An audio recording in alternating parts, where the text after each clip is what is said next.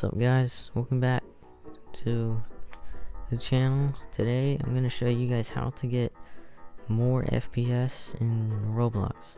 So what you want to do is you want to type Austin FPS Unlocker. Yeah, there we go. Austin FPS Unlocker in your Google or whatever you use.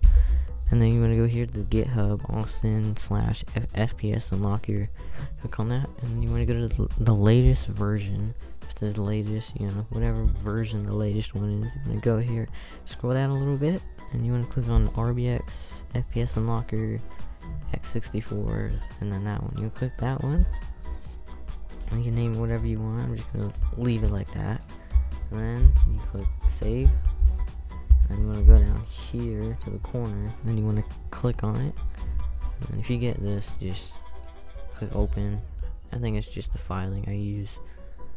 Now you want to do is you just double click it. I already have it open right there, so I'm not going to turn it on. Now I'm going to go into a Roblox game and show you guys about the FPS. Alright, so if you press Shift F5, if you go up to the top left corner, you can see your FPS right here.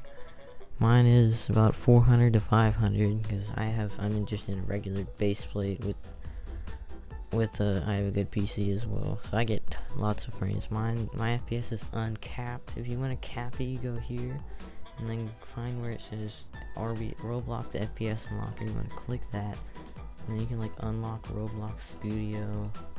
And then an FPS cap. This is where it all comes in. You can cap it at 30, 60, 30 all the way to infinite with none. So I'm just gonna go 165 because that's the max